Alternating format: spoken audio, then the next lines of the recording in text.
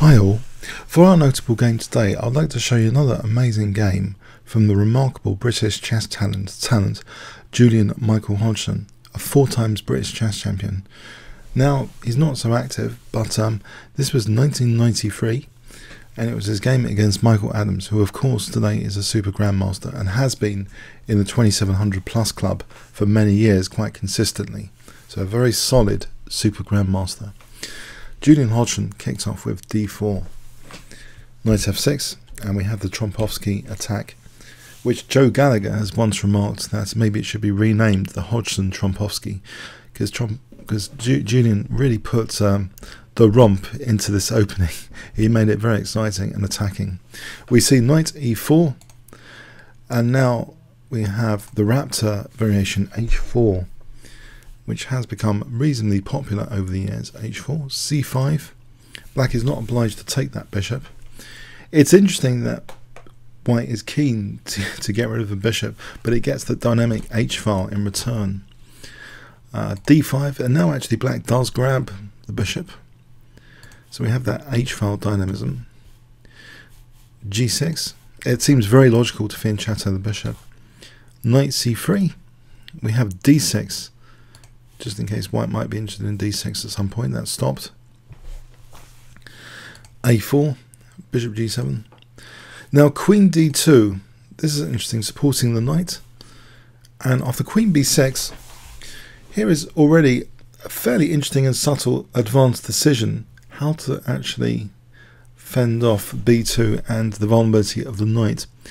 Some of us might have considered rook b1 here, but it is actually a potential target, more so than if the rook just protects like laterally, because you can imagine things like queen b4 and bishop takes c3 later using a pin. Having as fewer pins as needed creates greater independence of the opponent's forcing moves. So it seems rook a2, it looks strange, but it might actually be a better way of defending b2 than rook at b1. One less pin to worry about. Okay, so we have knight a6 though, and there is a concern knight b4 maybe to kick the rook. e4. Here knight b4 isn't used actually in this position. Possibly white can just move the rook, maybe even to a3 and then even to b3 later. So Adams actually, there's also in this position a particular issue as well to consider on knight b4, which might also be bishop b5 actually, with the king still in the centre. Bishop b5 is also on the cards, so knight b4 might be interrupted with bishop b5 check. So black castles, so knight b4 is a kind of nuisance move now maybe, and white doesn't actually want to be tested on that, it seems. That possibility actually snaps off the a6 knight. And if you look at this game, white has actually volunteered now both bishops. Okay, so he's got 2 knights against the 2 bishops. And you might think this is just a weird way of playing. What were we told? Steinitzian positional theory, that the bishop pair is valuable. What is white doing with the knights here? And in fact, black accepts double pawns here for that b-file pressure. I guess queen takes b5. There might be things like knight b5, which is potentially annoying. And a nuisance maybe. Okay. But anyway, b takes a6 seems, although it structurally looks unpleasant, it seems the more dynamic choice. Knight ge2. Rook b8. And now queen f4, directly threatening to use this battery on the h-file. So it's not just the knight pair, it's the fact that white's got this active h-file as well. Queen a5. And then we have queen h4 threatening mate. Pretty direct. Black sacks a pawn with h5 to block things up. So white's blocking his own attack. Bishop f6, queen g3. And then we see rook b4. Black is threatening. Rook takes e4. So it's white's turn to parry that threat now with castling. King away from the centre, and we have king h7 blocking the pawn. So that seems to be the end of white's attack on the h-file, and the rook has now gone away from the h-file. And you might think, isn't this is a bit just odd. White's just given up the bishops, both bishops. One was a function of the raptor though, to give up the bishop with h4. Knight c1. The knight is centralizing though with knight d3 potentially now. And here, if bishop takes, then queen takes is actually possible as well to pin against the queen.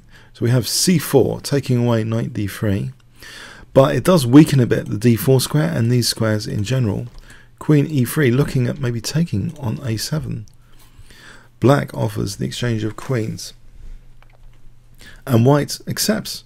Rook takes, and after knight d1, you'd think surely white's just worse here. Not only black has the bishop pair, but he's got this beautiful looking b file. How on earth can white wriggle out of this?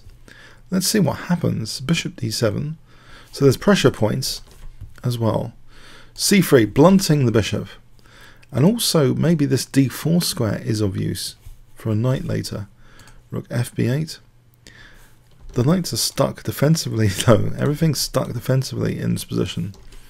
f4. Okay. King takes, restoring pawn balance. Rook f2, defending again laterally. So minimal pins. Black hasn't got anything to munch by force. Bishop h4, rook d2, bishop f6.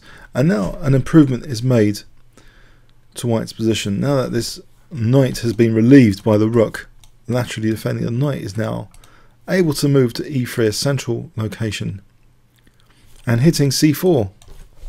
c4 is a bit vulnerable. So black is now using an entire rook to defend c4. And now this knight makes a move. Knight e2. These crafty knights are centralizing. a5. And now knight d4, saying to black, well, do you want to lose your bishop pair? It looks like a nice square. Now that knight on d4. The knights have perked up. They've been caffeinated in the position from where they were on c1, d1. So what would you say now? Is black clearly better with the bishop pair against the knight pair? What is going on in this particular position? King f2. And it looks as though rook d1 to h1 might be of interest. King g8. Knight f3, as though e5 might be of interest. Black steps away from that in advance to give some extra options. We have g4. The knights support g4, this one. Gaining space. Rook c5. We have g5, gripping some squares here. And you'll notice the square grip might be emphasized more with king g3, a rook coming to the h file, and then something like knight g4 to h6 could be unpleasant potentially for black. We have rook b8 and king g3 now, and black, maybe in the light of things like this, plays what it is a radical move. Plays actually f6, changing the pawn structure. Now let's look at this critical moment. If Michael Adams didn't play f6, let's have a look at bishop c8. Maybe white can put some rooks on the h file. But the other concern for black is this c4 pawn here. Knight d2. And it seems, you know, the black rooks are the ones that are passive now. And white might be able to inflict e5 with advantage, which gives the e4 square tactically to win the exchange. So like this, its tactics dominate the position here, but white would be winning the exchange in some sort of position not too far from the current position. It carries dangers. Yeah, this c4 pawn can be a tactical disaster basically, potentially. It's interesting because the bishop pair you'd think would give black an edge, but in this particular position it's dangerous. So black did lash out. Maybe he's trying to open up the position for his bishops. It seems logical from one perspective, but we have now g takes, e takes, and now let's move knight h4, and this echoes a bit of a knight coming to f5 against John Nunn in the famous game Kasparov against Nunn in one of the Olympiads. where Kasparov had given up a bishop but got this f5 knight. Here it seems very dangerous, that f5 square. Rook e8 sacking g6 well for e4. Here it's protected, and black protects his pawn now, and we have f5. And you'll notice white's pawns are really quite aggressive here, and they do support the knight outpost. g6 is supported. Rook b8, and now rook a1. Yes, the rooks seem a little bit more flexible as well, although the rook you'd think is tied down to a4. For the moment it's not used after rook b7. It's the other rook that comes to h2. And there's a clear idea maybe now of knight g4 at some point, and maybe knight h6. We have bishop e8, knight g4. There's also another idea potentially that this could be useful, rook h7 with knight h6 after. So king g8 stops rook h7 anyway, but rook h1, rook a h1. Yes, this infiltration is really dangerous, and I think white's getting through here now, whatever black does. Adams tries rook c to c7, and we have an exchange sack now. Rook h8 check. Bishop takes. Temporary exchange sack because it's actually winning material by force. If king f7, then that's just, it looks totally like a mating net here of the check. A near mating net anyway. Let's have a look at this position. Maybe just check here is crushing, and then knight takes f6.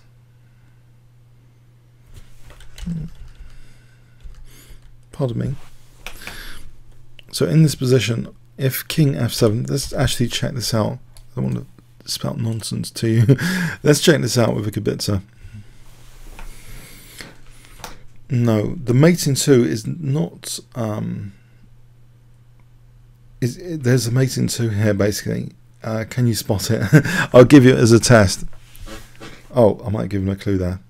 Okay, the mating 2 is just simply check here, and then knight takes f6. So yeah, black is stuck here after this. He can't play king f7. That's a mating 2 because of the check, and then knight takes f6. So he plays king g7, offering the e8 bishop.